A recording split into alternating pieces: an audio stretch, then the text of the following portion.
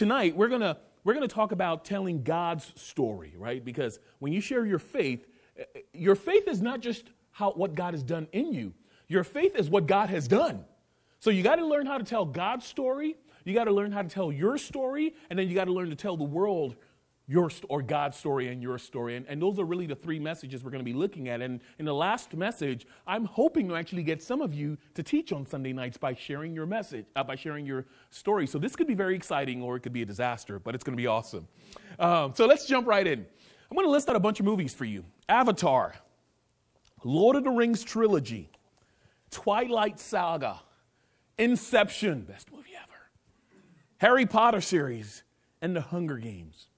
These movies are among the top 10 biggest grossing movies in the last few years. They made the most money in theaters. Now, let me ask you this. What do all these movies have in common?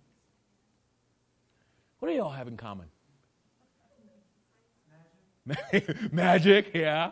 All right, let's throw out the common things they have in common. Magic, all right, let's agree. They all have some serious animation, right? The graphics are just amazing. I mean, the acting, it ain't bad, right? Come on. Some of these, they got some good acting in here. But the reason we love all these movies, I would propose, is this. Each one of them is a great story. Ain't it? Come on. How many of you guys saw Inception? How many of you guys at the end of it were like, oh, no? Okay, no, that was me. Right? I'm like, what? Is he going, right? All of these movies, I would propose, they're phenomenal stories. Like, take away the animation, all the explosion. At the heart of it is just really great stories. I think you and I, we love and are fascinated by stories, whether it's a big budget motion picture on an IMAX screen, or it's a story that your friend tells you about what happened that night that you guys went out to the corn maze in the middle of the night, right? Like your friend comes and tells you, dude, I got to tell you what happened last night. There's something exciting about stories. And here's what I've noticed when I'm preaching, oftentimes, here's from my perspective what I see. I'm preaching, and people are like, notes, texting, sleeping. I see you, right? People are doing things, right? But then, here's what I've noticed consistently. When I get to a point in my sermon where I begin telling a story, every head turns up. That's from my perspective, just so you. That's what, as a preacher, see. Stories engage people, and I think the reason it does that is because it captivates our minds, it stirs our imaginations for what could be. Bill Hybels, who is pastor of a large church in Willow Creek, has written a book called Just Walk Across the Room. Guaranteed awesome read. You would love it if you read it. But in it, he says this about stories. He says, stories captivate us with characters who seem so much like us. Plot lines that give us fresh eyes to see life around us. Vivid descriptions of parts of the world we've never visited.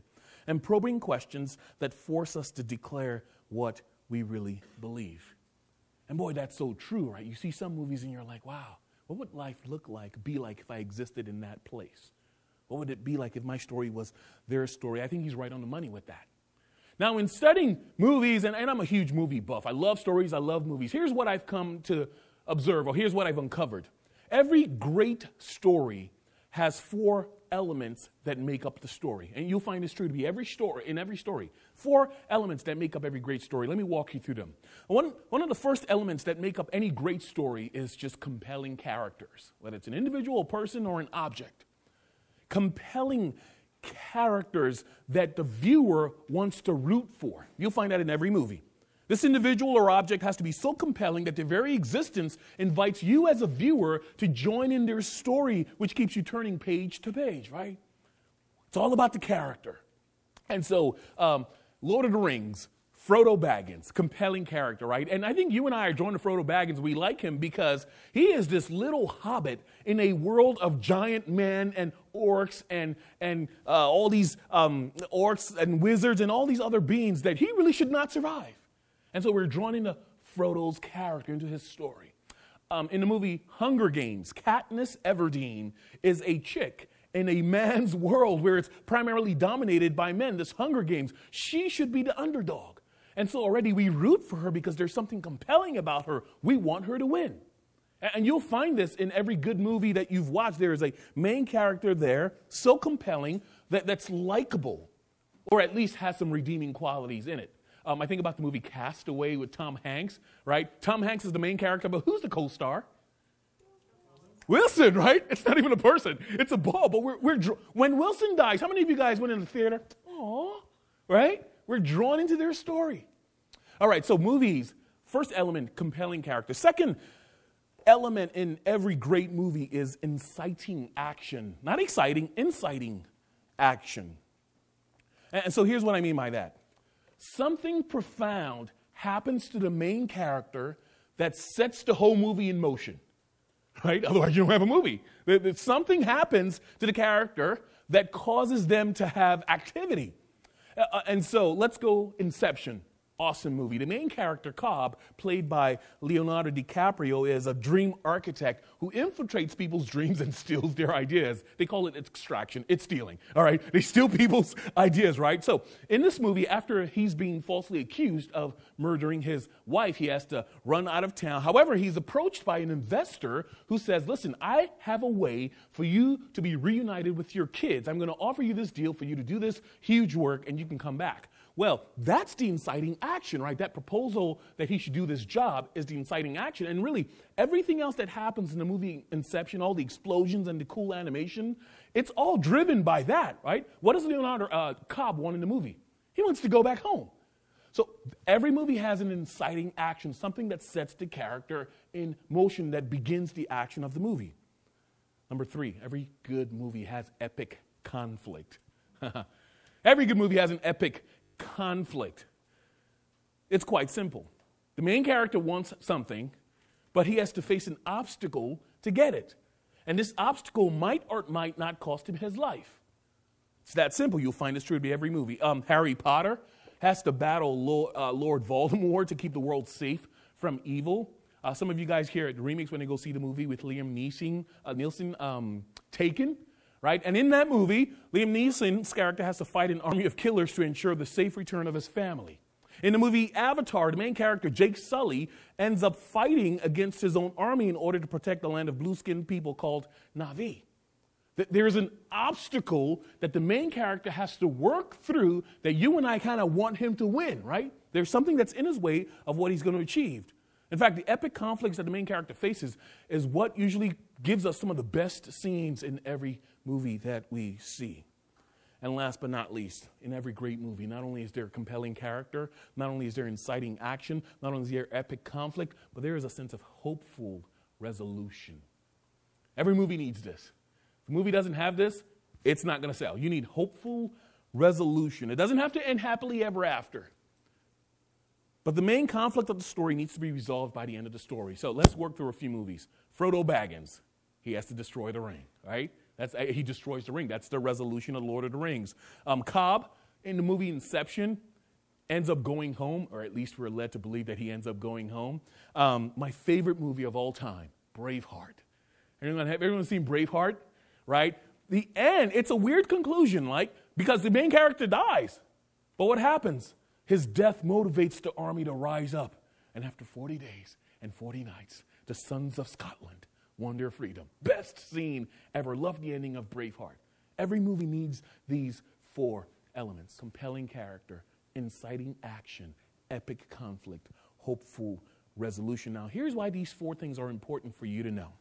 It's important for you to know these 4 areas of a story because these 4 elements are present in the story of the gospel. They're present in the story of God. In the gospel, the story of God, you will find a compelling character, inciting action, epic conflict, hopeful resolution. In fact, here's what's amazing about the story of God. Your personal story, the story of your birth, your salvation, and your life right now is intertwined into God's story. You are a character in God's story. And so, once again, tonight, the goal is I want to help you guys understand how to tell God's story for that moment when a friend of yours comes up to you and says, or asks a question along these lines, why are you so into God? You know, non-Christians are not going to come and ask you, tell me why it is you believe in Jesus Christ as your Lord and Savior. they'll ask you some form of that question. It might sometimes come across as what I just asked you. Why are you so into God? Why do you believe God is the real deal?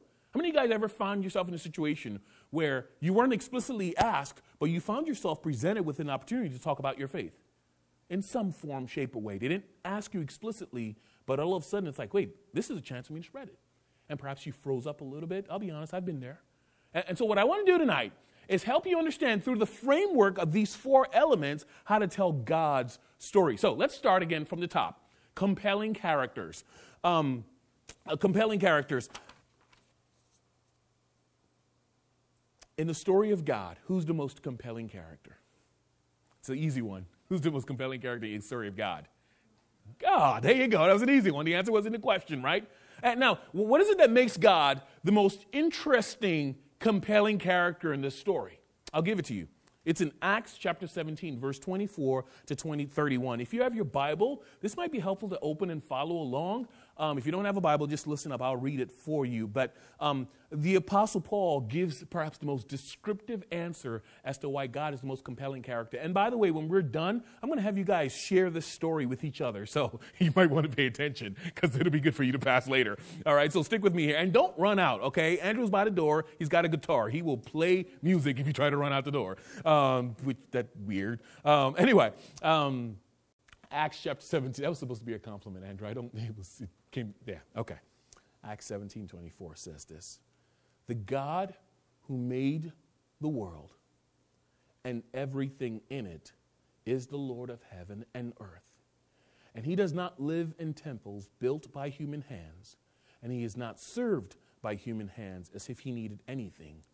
Rather, God himself gives everyone life and breath and everything else.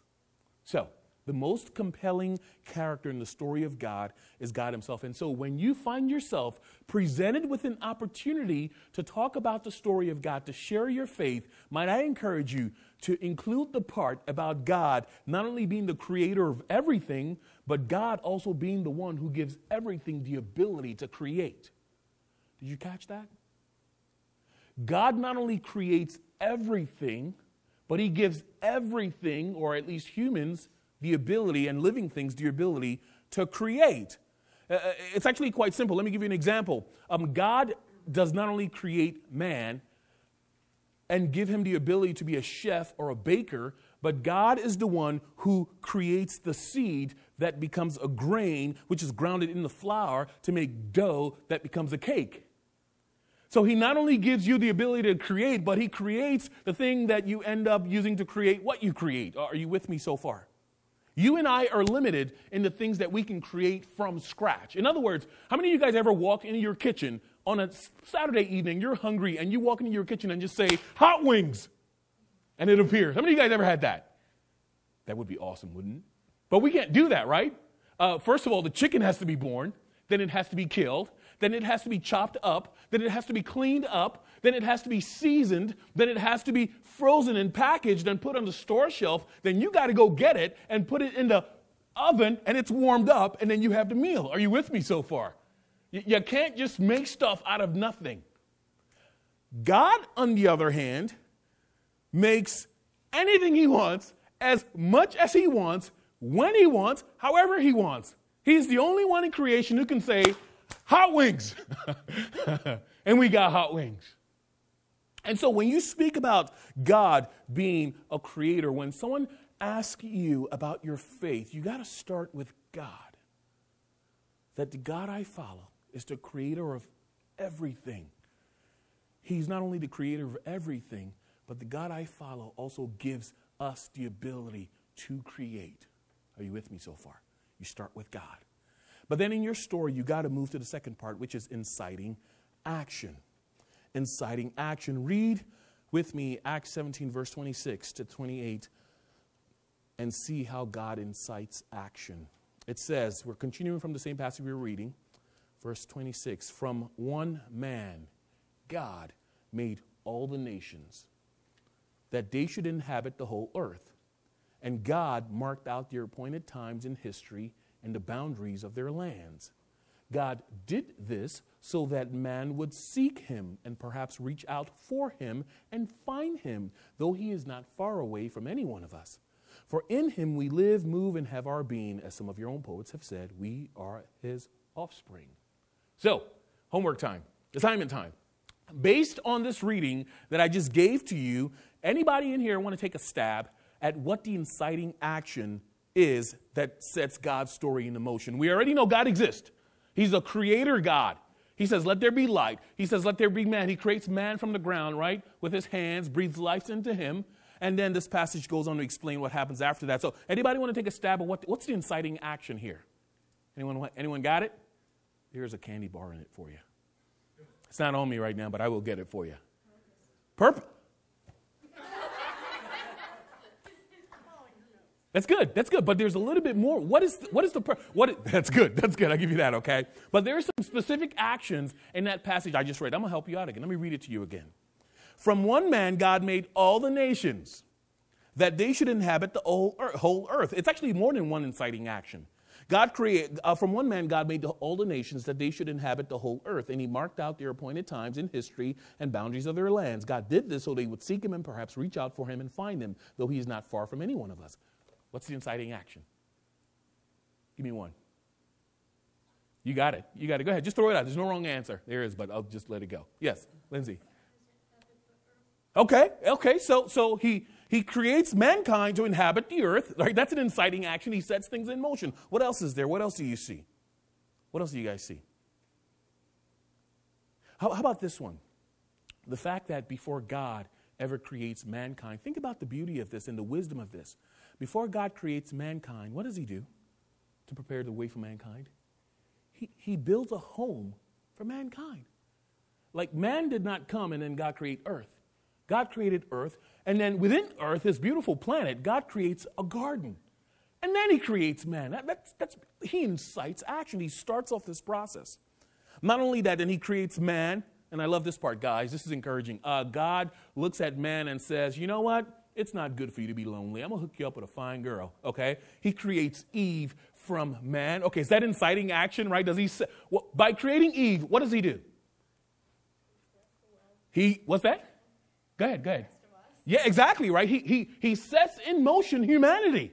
Are you with me so far? Are you getting it? He sets in motion humanity. And then what else does he do? Mama said it. She said purpose. But specifically, the passage says God appoints times, seasons, and geographical locations for mankind to live in. In other words, God appoints purpose. When telling the story of God, it's important that you not only communicate that God is the creator of everything, who creates the ability to create, right? So get this. If you are a scientifically minded, you didn't come up with that. There's a reason why some of us are numbers people and others are not. Let me clarify. There's a reason why some of you are numbers people and some of us are not, okay? Because I'm not a numbers person. And some of us are more artistic, and some of you don't get art, right? That's not a bad thing. That's because God says, when I created you with the ability to create. And some of you guys have a different flavor of creation, right? Some of you get artistic. Some of you are numbers people. Some of you you're more expressive, right? Different people. Well, the second part of it is that God not only created you and gave you design and purpose and all of that, but he sets time. So let me give you an example by listing out or walking you through the life of a fictional character named John. This is John. Meet John. Say what's up, John. It's a bad boy right there, right? It's a cool-looking dude. I like John. John's cool. Let me tell you about John. For example, prior to John being born, here's what God did. Inciting action, giving him purpose. God plots out John's life before John is ever born. God says John will be born in the 21st century. Not the 1st century, not the 13th century. John will be born in the 21st century. John will be born in Morristown, New Jersey, June 19th. John's going to be Hispanic, and John will be introverted and thoughtful. God says, I'm going to give John 89 years of life. And in that period of time, I will bless him with a sharp mind and the ability to tell great stories. He will be skilled with pen, and he will write epic tales. He's going to be an author. And when God says that, God says, go. And when God says go, here's what happens. On earth, a woman pees on a stick. And after she's done peeing on a stick, stick with me, she goes to her husband and says, guess what? We're having a baby. And I'd like to call him John. Okay, maybe I have to get too far with the peeing on the stick, right? But you get my point. You get my point, right? Are you with me on that? Right? Inciting action. My wife said, don't share that. I'm like, it's too awesome. I got to share that. By the way, that's how we found out. She peed on a stick and told me we were having a boy, right? But get this. God appoints. Let me read it to you again. Just I want you to hear it. I'm not. Acts 17, verse 26. From one man, God made all the nations that they should inhabit the whole earth, and he marked out their appointed times in history and the boundaries of their lands. God did this so they would seek him and perhaps reach out for him and find him. You are here today by God's design. And you may pack up and be like, I'm done with Jersey. That's fine. Wherever you end up is by God's design. And some of us have tried to run out of Jersey, and God brings us back to Jersey. And God says, it's all part of the plan, baby. Now, just to be clear, there's probably a lot more that goes into planning our lives than what I just described, right? But in some sense, God sets humanity in motion with that goal. And by the way, verse 27, it's not just the fact that God creates and sets things into motion. What's the end goal of God setting things in motion? It's not just about where we live or what we do. Someone look up verse 27. So that in pursuing our purpose in life, we would find the one who gave us purpose. So here's the deal. No matter what your desire, ambition, and pursuits are, God gave that to you so you would pursue him. So whether you are a driver or a fashion designer or you're a mathematician or a restaurant owner, or perhaps you work with your hand, whatever it is that you do, God says in pursuing these ambitions in life, it's designed to point you back to me. Are you with me on that? So that when you share your faith with your friends, you not only talk about God being the creator, you not only talk about purpose, but you help them see that the very things that you're pursuing in life is designed by God to lead you back to him. Are you with me so far? Inciting action. Maybe that's too much, but you get the point. That's the second part. Now the third part, let's go there. Here it is. Epic conflict, right? God creates, God incites action, but there is an epic conflict. And the epic conflict is this. Things haven't worked out as they should, have they? We know from scriptures that sin entered the picture when the first woman and man sinned, disobeyed God. They did what God instructed them not to do. And by the way, if you've ever looked at Adam and Eve and thought to yourself, man, they messed it up for all of us. I should point out that you and I continue that cycle that Adam and Eve begin every moment when we disobey God, whether it's in our thought or in our action. In other words, if you and I had been in the garden, guess what? It had done exactly the same thing. If you've ever looked at a girl and been like, man, Eve messed it up for all of us. No, we repeat that pattern. If we were in Adam and Eve's shoes, we would have done the same thing. Ladies, you would have probably given in to the mind games that the serpent played on Eve. Guys, if you were in that garden, you would have given in to Eve's offer. Same thing. We would have done it. And so we sin. It's created a rip in our relationship for us and God. Now, here's what I know to be true. When it comes to sharing your faith with people, one of the hardest parts of sharing our faith with people who ask us about it is when it comes to sin, right? I mean, you and I want to talk about God's love and God's favor and God's blessing and how God's going to, just trust in Jesus Christ. And we sometimes find it hard to present the fact about sin. And I was thinking about this. To tell someone about Jesus Christ without talking about the epic conflict, without talking about sin, is to tell them a half story. Now, let me put it this way. How epic a story would Lord of the Rings have been if King Isildur at the very beginning simply had just thrown the ring in the fires of Mordor? Like if this had happened, remember that scene in Lord of the Rings where they were both at the beginning and King Isildur will not throw the ring in the fire, he takes it? What happened if this dude simply just, fired an arrow at him? We wouldn't have a story, right? If we said, I'm not going to tell this hard part. We have to tell the hard part. So here it is. We can go to the next slide. According to the passage we are reading tonight, the greatest sin that you and I can commit or have committed or that anyone commits is really this. It's the fact that we reduce God to a deity that we are most comfortable with. I think many people often treat God, including us sometimes, we treat God like an item on the dollar menu. And here's what we do. We kind of take a God of our own choosing. We go on the dollar menu and we say, well, I'll take a God with some love, no judgment, hold the hell, throw in some occasional blessing, and a large side of answered prayers. We want nothing to do with God's judgment. That's what verse 29 says when it says, therefore we are God's offspring. Since we are God's offspring, we should not think that the divine being is like gold or silver or stone, an image made by human design and skill. In fact, verse 30 goes on to tell us where the conflict comes in. It says, in the past, God overlooked such ignorance, but now he commands all people everywhere to repent, for he has set a day when he will judge the world with justice by the man he has appointed. He has given proof of this to everyone by raising him from the dead. So whether we like it or not, whether we ignore it or not, a day is coming where God will judge the world. And here it is. When it comes to sharing your friends about sin, here's the reality of here's the way you want to present it, right? Perhaps you're feeling like, I feel kind of hypocritical talking about sin. Maybe you present it this way. Help them see, and you should know this, that someday everyone, Christian and non-Christian, everyone will someday give an account for their lives.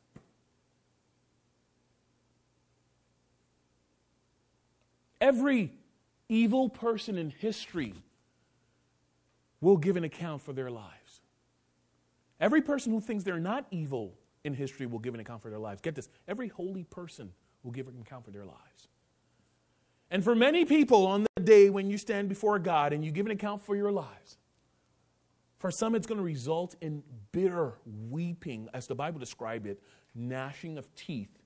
You know what it takes to gnash your teeth? Deep sense of pain,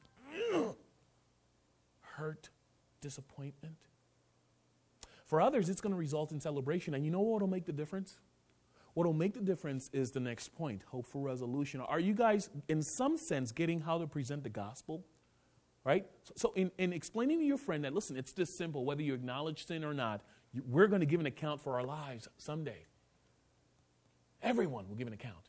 And what will make a difference on the day when we give an account for our lives is what is the last part of our element of story, and that's hopeful resolution. And it's the fact that the hopeful resolution is Jesus Christ. Let's just call it what it is, right? God sends Jesus Christ, right? So the epic conflict is that you and I have sinned. Sin has separated us from God. We will give an account for our lives. And if we fall short, if we are this much less holy than God, right? Because Scripture says, God says, you need to be holy as I'm holy. God says that about himself, which is virtually impossible.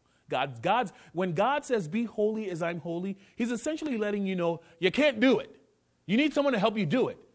And so when presenting your faith, right, once again, I'm not giving you the mechanics of sharing your faith. I'm kind of giving you a big picture because here's the fact of the matter. I can't give you a system on how to share your faith because it's different with everyone.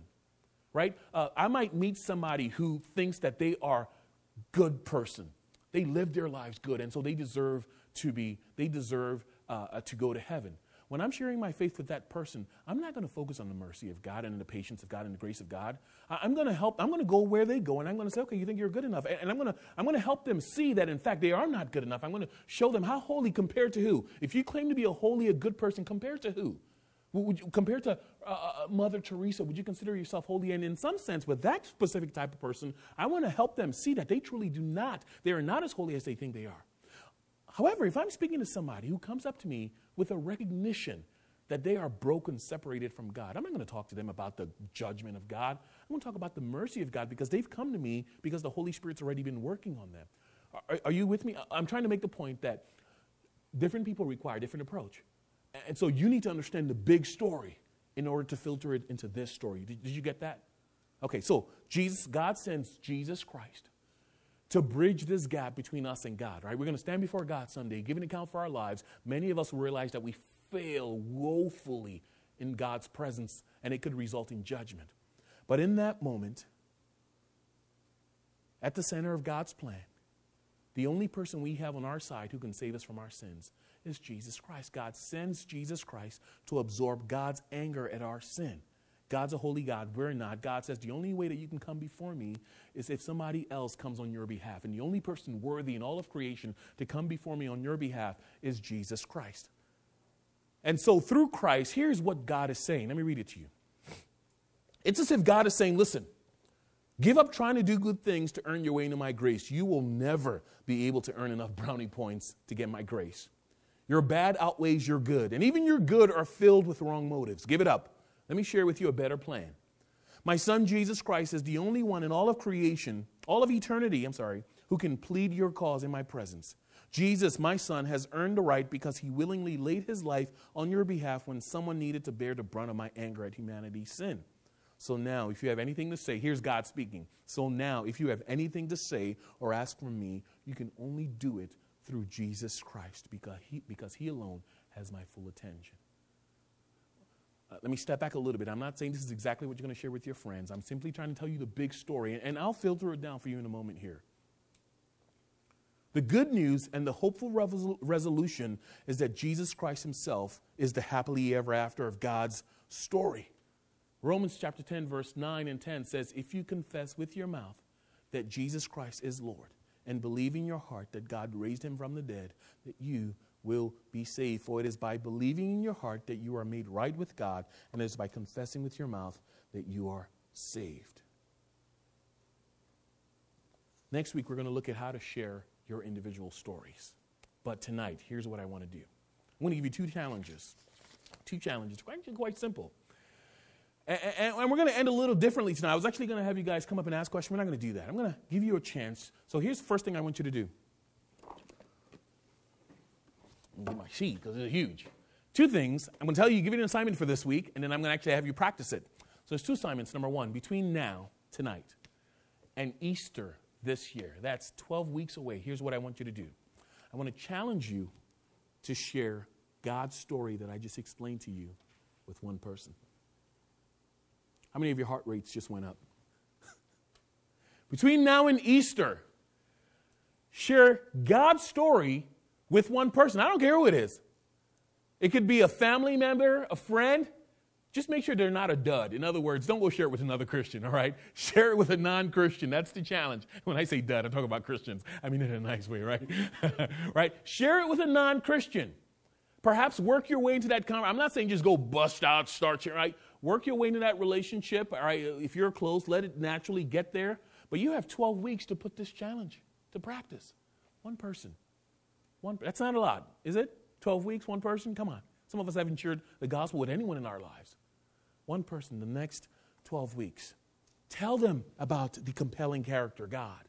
Tell them about the inciting action, right? Compelling character, God, who creates inciting action, right? He gives us purpose, time, right? Talk about the epic conflict, how sin has separated us and we have to give an account for our lives. And then tell them about the hopeful resolution, which is Jesus Christ. One person between now and Easter. I'm not going to check up with you, but I want you to do that. Here's the second challenge. Challenge number 2. And this is not an option to number 1. This is an addition to number 1. Between now and Easter, I want you to invite one friend to church. Between now and Easter, invite one friend to church where they can come hear God's story. Now, let me be clear. I'm not saying invite them to Remix. That'd be great. I'm saying whatever church you go to. I don't care where you go to, right? Not all of you go to Grace Church. Now, I say Remix, obviously, because we're a young adult ministry, so if you're going to invite a friend, it's a young adult you're inviting here. But it could be Sunday morning, it could be Sunday night. Invite one person. How many of you guys ever invited someone to church that actually came? Okay. This should be easy then. This one is easier than the first. You guys up for this challenge? Are you? Be honest. One person between now and Easter. Tell them God's story. And then invite, it could be the same person, it could be someone else. Oh, let me clarify this. Sending them an email and leaving a message on their Facebook page does not count. Okay? Now, you can do that in addition to inviting them face to face, right? So you're allowed to, you can put it on their Facebook page, but you need to follow up with them by saying, hey, let me, if the conversation leads there, you tell them a God story, or in addition, invite them to church. Are we cool?